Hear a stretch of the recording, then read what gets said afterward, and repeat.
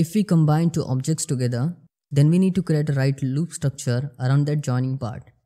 We learned these things in the last video.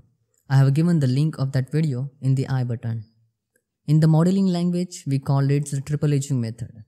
There are different ways of modeling, and one of the way I'm going to show you today. So here I have added a simple cube, and then I have added the center loop cuts at there. Then just you need to add this kind of supportive loop cuts at there to maintain its form. I have added this supportive loop cuts at the initial stage because it will be more easier for me to create that right topology, and then Shift D to duplicate this object and move it in this way.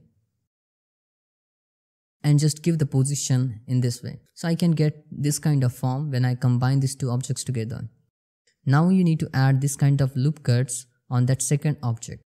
Because you can see in that corner I need to merge the words properly. Because when I will use the union operation, I need to create the right topology, so I need to merge the words. So that's why you need to add this kind of loop cuts. Then you can select both the objects and you can use the boolean operation union and then apply that boolean modifier. And then you can go to the edit mode and you can select everything and then merge by distance and increase that merging threshold. Then you can select these edges with a shift select. Then you can hit the Ctrl B to add the bevel on it. You can play with the shape key at there and you need to increase the segment up to 2. And you can adjust the bevel width at there and you will get this kind of triple edge for that joining part. Then you can select that center edge loop and you can add one more bevel at there. And then you can dissolve that edge loop and you can add supportive loop cuts in this way, just 2 edges at there. Then you can hit the Ctrl 2 to add the Subdivision modifier and you will get this kind of smoother looking joining part at there.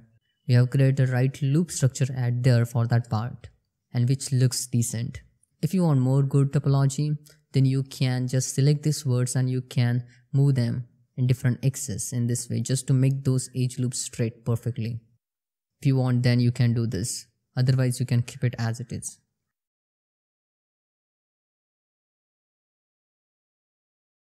So this is the one of the way of the modeling. You can see that loop structure which I have got at there. I can add more loop cuts at there. If you want to support this channel, then you can join the membership. So that's it for today. Thanks for watching. If you like this tutorial, then hit that like button and subscribe to our YouTube channel. Bye bye. See you next video. Take care.